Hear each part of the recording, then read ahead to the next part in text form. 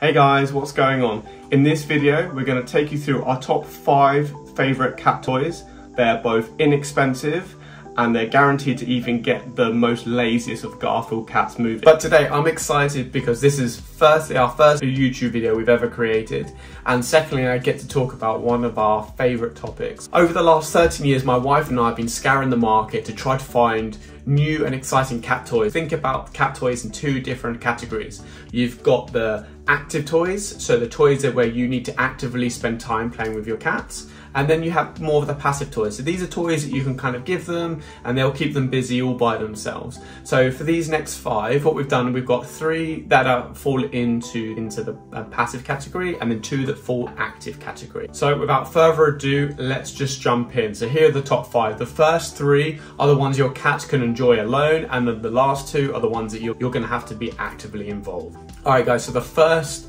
cat toy on our list is the classic plastic spring. We managed to get 100 of these for a tenner on Amazon, so they're a great deal. The only problem with these is you will find them scattered around the house and all sorts of places. We find our boys love to kind of like hit these and they love to kind of skip them across the floor, and they can end up in all sorts of weird and wonderful places.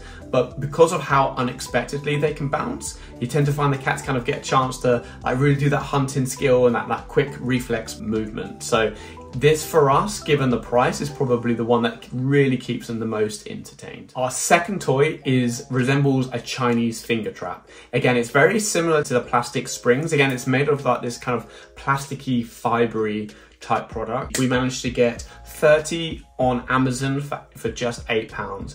And again, just like the spring, they bounce very unexpectedly, and again they're very, very light, so they skip across the surface and allow the cats to kind of like really kind of swat with them and play with them quite quickly.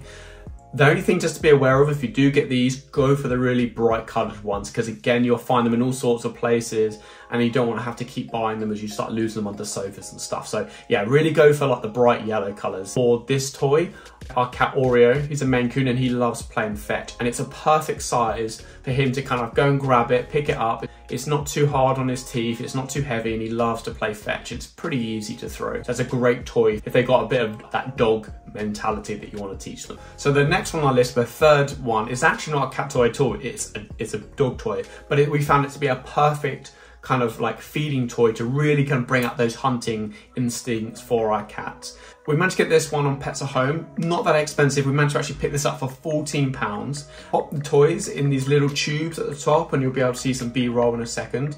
And the cats have to go over and they have to kind of like knock them around and then the treats pop out.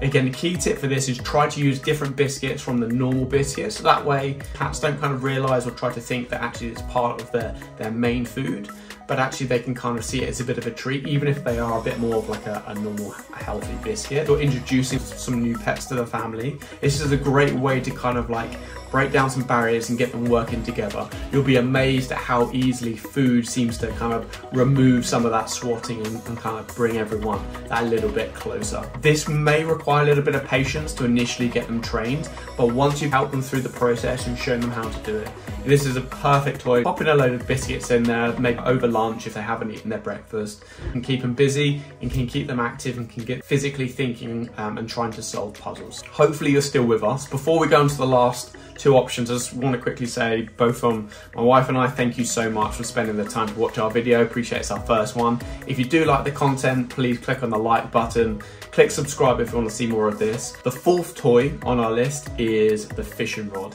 Again, this toy really mimics a bird and kind of brings up those natural hunt instincts from your cat. Again, this will require a bit of like time and effort from yourselves, but my personal favourite way of getting the boys to play with this toy is standing in the middle of the living room and kind of like spinning around.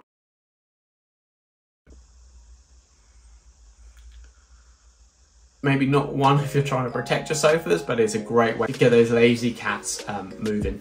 One thing to be careful of is some of the attachments do come with feathers. Don't leave it unattended, guys. Please make sure that once you're done with this toy, make sure that you don't leave them chewing it. Make sure you put it away.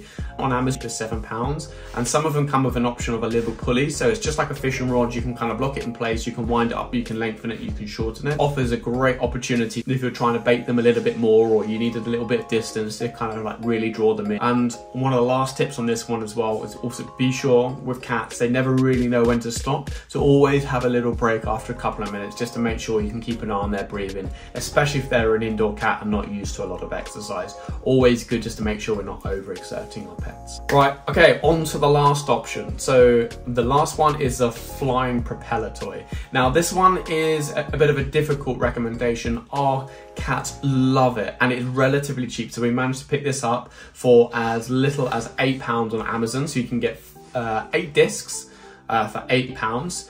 The only problem we found with this one is they are very delicate and they have broken. So for us, in the last 8 months, we've had 7 of the 8 discs break.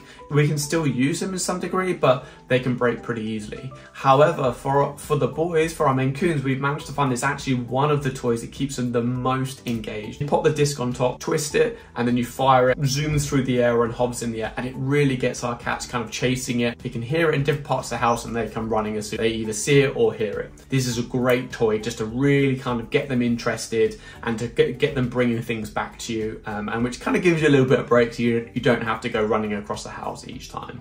But again, solid recommendation, but do be aware that it does break easy, so that's something to consider. So guys, that was our top 5 toys. So now good opportunity to hand this over to you. We'd love to hear what your top toys are in the comments. And again, thank you so much. If you did get this far, thank you for watching the video. Please give it a like, subscribe if you like this content. Thank you, and we'll see you in the next one.